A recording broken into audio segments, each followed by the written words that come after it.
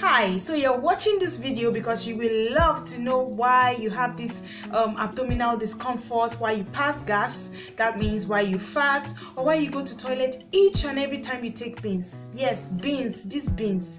Well, in this video I'm going to be addressing that, and welcome back to my channel. If you're new here, this is a healthier life with Annie, and in here I give practical health tips on how to help you live a healthy and happy life. So if this is what you want, why don't you go ahead and click the subscribe button below and join our healthy community. I'll be right back.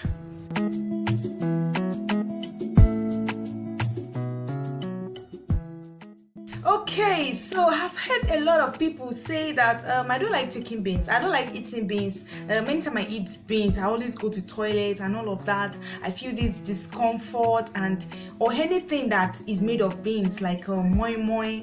I don't know the English of that, but moi moi is like pudding, made from beans, or akara, that is bean cake, or anything that consists of beans. They get so much discomfort from eating these things, and they get to ask what is really happening. Is it that I should cancel these beans away from my diet? Well, beans is actually healthy, hope you know that, but today I'm going to be telling you why in particular. Yes, why you go to toilet or why you pass gas or anytime you take beans. People will even be like, I can't eat beans if I'm not in my house, or I can't eat beans on a working day. I can't start using public toilet, messing up public toilets all around, because this thing will really disturb me. It's important for us to know that beans are part of a group of plant food that's called legumes. Yes, legumes, and these foods are actually healthy. They contain lots of fibers, minerals, vitamins, and so many other nutrients that is very good for our body,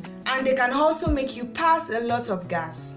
This food contains a particular sugar that's called oligosaccharides.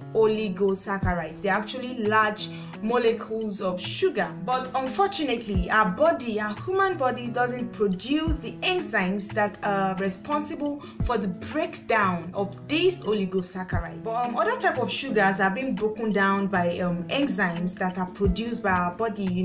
They get broken down and then they are absorbed into the small intestine, but unlike the oligosaccharides, they are not absorbed. So they move away from the small intestine unabsorbed.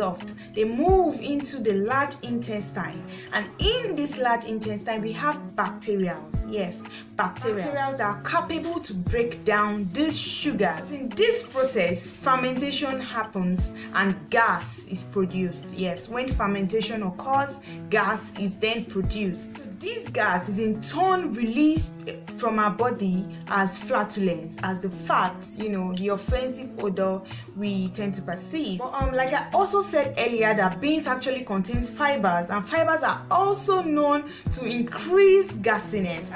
So I don't know why people are always so worried about them passing gas. Well, I know it can be offensive and embarrassing, but passing gas is an indication that things is actually going on fine in your body system. Yes, it is a normal and expected part of the digestive process. But then if this is getting too much or getting out of hand, we need to find a solution. But if you want me to tell you ways you can prevent or reduce you gassing or going to toilet after taking beans, let me know in the comment section. Let me know in the comment box. I'd love to hear from you. Or if you're the type that eats beans and you don't experience any discomfort, well, I would love to know in the comment section. So thank you so much for watching my video to the end. I do hope you got to learn something. Do not forget to hit the like button, yes, because it's really going to help this video to reach much more people. Don't forget to stay healthy and stay happy. I'll see you soon. Bye.